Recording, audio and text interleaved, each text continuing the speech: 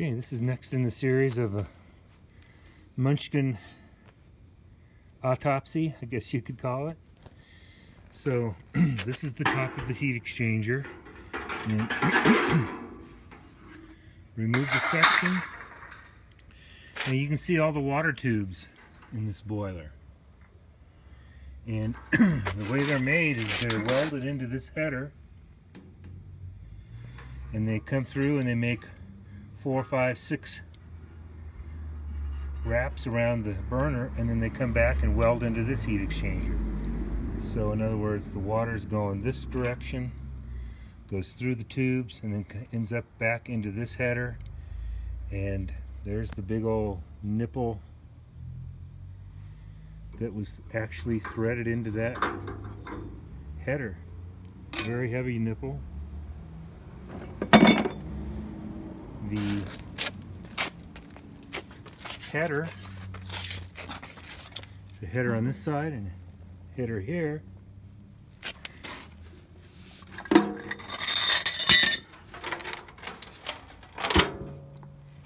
can see here how the water tubes are all welded into that header. Here I cut a side of this metal enclosure off, and you can see now the side of these water tubes. This is actually the bottom. This is the bottom pan, and the condensate all ran out here. So what I did is I cut out the tubes. Here's a pile of the tubes. So the water tubes are actually stainless steel tubing that they smashed into an oval.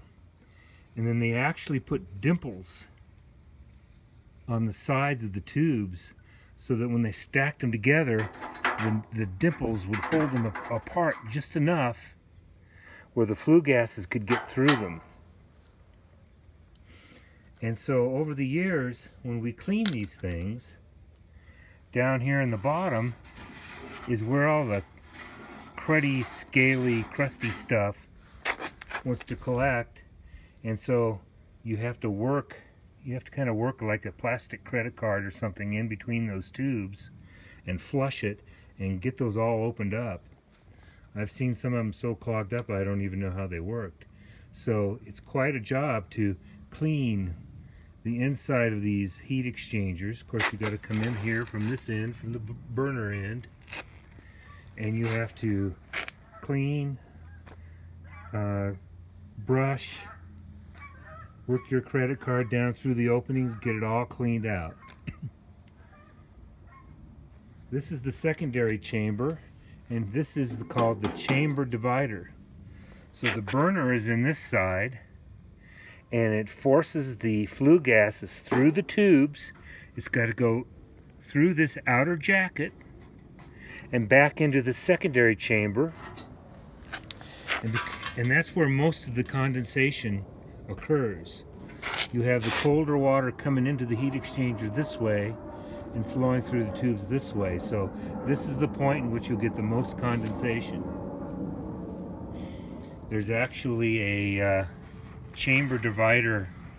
It's like a fibrous insulation piece that goes there. And of course out here is the exhaust.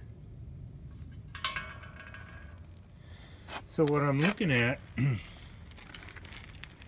are these tubes, and it does seem to be like there's just a little bit of a rusty coating on the inside of those tubes. And I know my local rep here in Denver that reps Trinity also reps a water conditioner, and he claims that with the right cleaning and conditioning fluid in these systems, you can keep that surface of that heat exchanger clean, and it actually improves the heat transfer. So he's probably right. But it seems like so many of my systems that I work on hold hundreds of gallons. Big standing radiators and big pipes, and it's like, holy cow, I don't know how many gallons of that conditioner I'd have to put into that system to protect it, but I suppose on a smaller system it would make more sense. Anyway,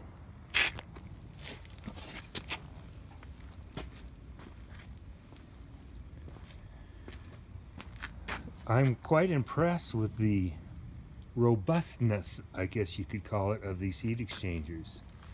I have never had a Giannone heat exchanger like this fail.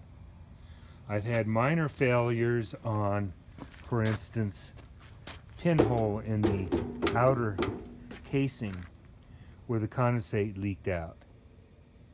But most of the failures I've had on these old boilers have been more controls, blowers. With some brands of boiler, you can't get the burner components. You can't get this refractory material that goes on the burner door. So I know, at least in the case of Trinity, they've stopped supporting the old T-series boilers because they just can't get parts for them. So we're struggling to keep some of those boilers still in operation. But I keep warning my customers, please be prepared to have to put in another boiler at some point. So this one made it 15 years, and it wasn't the heat exchanger that failed.